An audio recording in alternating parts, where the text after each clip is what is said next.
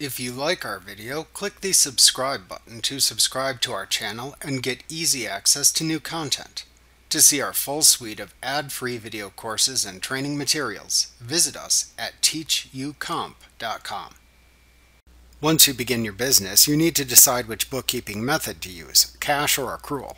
This will determine the method used to report income and expenses on your tax forms. Please check with your accountant, tax advisor, or the IRS before choosing a bookkeeping method for tax purposes. It is important to note that when you create reports in QuickBooks, you can switch between the cash and accrual method at any time to see how it impacts report results, regardless of which bookkeeping method you have actually chosen for tax purposes. Also, regardless of how you decide to set up your reports, you always record the business transactions the same way in QuickBooks.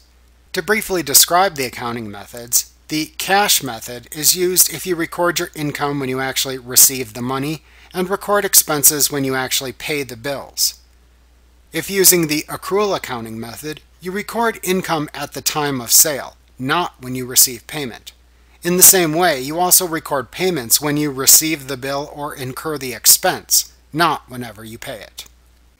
Remember to click the subscribe button to see more of our videos. Get ad-free courses at teachucomp.com.